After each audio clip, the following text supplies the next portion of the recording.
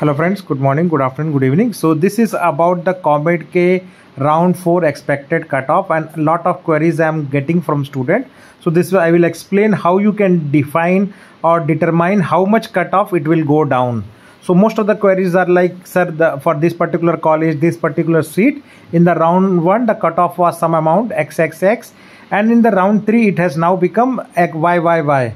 So they wanted to know what will be the cutoff for the round 4 expected ZZZ, or can I get some that college, right? So how you can determine is what I'm going to talk about in this video. So first thing is that you should understand the trend, how the cutoff has moved, right? So I'll try to show you the trends of the top colleges, and you can see for your own college.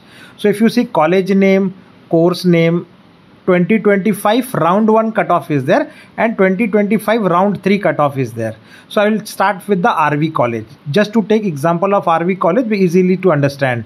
So if you see RV college first branch like RVC CSC, first round was 307, and in the round 3 it became 542. So that was a big jump in the cutoff. From 300 directly it became 542. That means there was a big jump of 76%.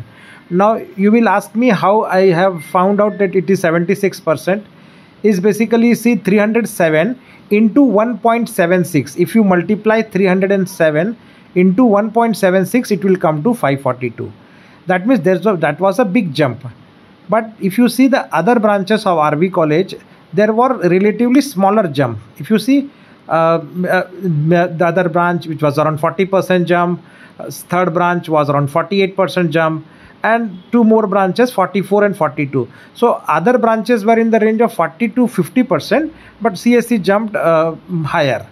Same if you want to see for the other college, which is MSRIT, right? Blue color I am showing for MSRIT.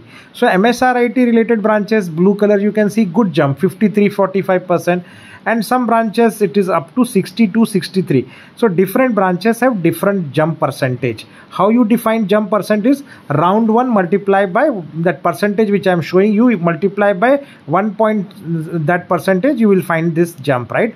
So I will explain that in the later part of this video, right? So this is how the colleges have moved from round 1 to round 3. Same you want to see for other colleges. Now the third one is BMS College of Engineering, right? So CSC related branches in the green color, you are able to see how much the cutoff jump. Here also there was good jump. For example, BMS College of Engineering CSC branch was 2323 in the round 1, and in the round 3 it became 3689.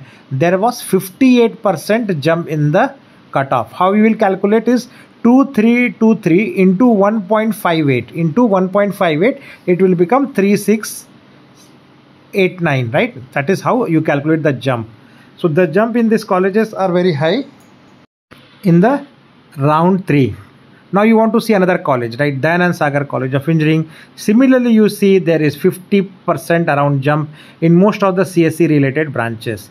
So that showed that there was a big jump from round 1 to round 3 in most of the colleges branches. So that's why most of you would have got a good seat.